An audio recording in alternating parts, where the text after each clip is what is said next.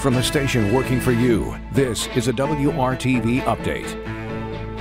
Hi, I'm WRTV's Amber Grigley, and these are your latest news headlines. Monday, vaccination clinics will begin outside of the Indianapolis Motor Speedway. These will be in the IndyCar parking lot across from the track's Gate 2. The tents are already set up, and you don't even need an appointment to get vaccinated. Well, here's a schedule for you. Tomorrow, May 10th, May 17th, and May 24th. You can get a Johnson & Johnson or Pfizer vaccine. Tuesday through Sunday, May 16th, the second dose of the Moderna vaccines will be available for anyone who received their first dose at IMS last month. The Pfizer vaccine will also be available those days for anyone seeking a first dose. And on May 21st, the second dose of the Pfizer vaccine will be given out for those who attended Family Day on April 30th.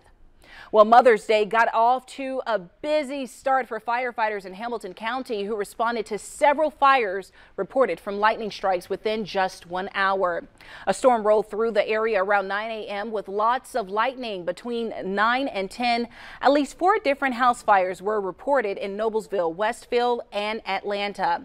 The Noblesville Fire Department responded to the first 2 with both of the homes sustaining significant damage. No injuries were reported from any of those fires. Kyle?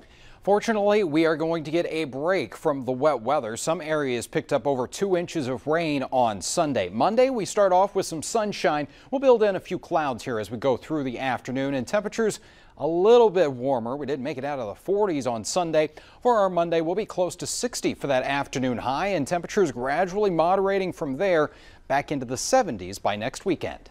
All right, thanks, Kyle, for that weather update. For more weather and stories you need to know, just download the WRTV mobile app, and thank you so much for joining us.